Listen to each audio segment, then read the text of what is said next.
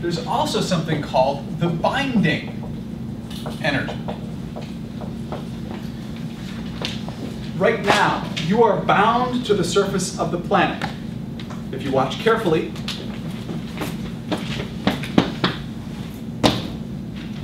I'm bound to the planet, right? I can't get off the planet because I don't have enough energy.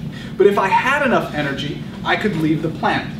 And it turns out that that binding energy is just equal to, okay, the binding energy is equal to the work that we would need to do, which would be equal to, this is the work done by the force applied. If we apply a force to me, the change in gravitational potential energy. So the work would be equal to the change in gravitational potential energy, which would be equal to the gravitational potential energy final minus the gravitational potential energy initial. So this work we're finding here is the work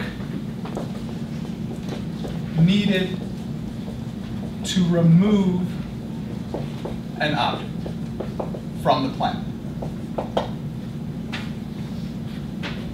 Well, what would be the gravitational potential energy of an object if we completely remove it from the planet?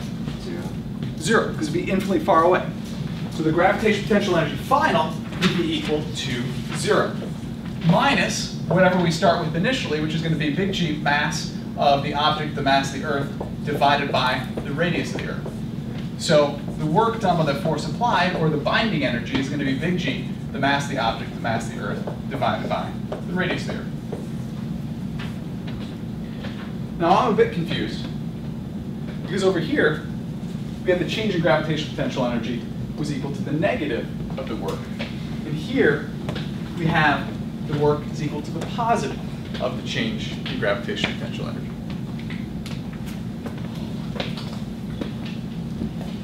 Please explain.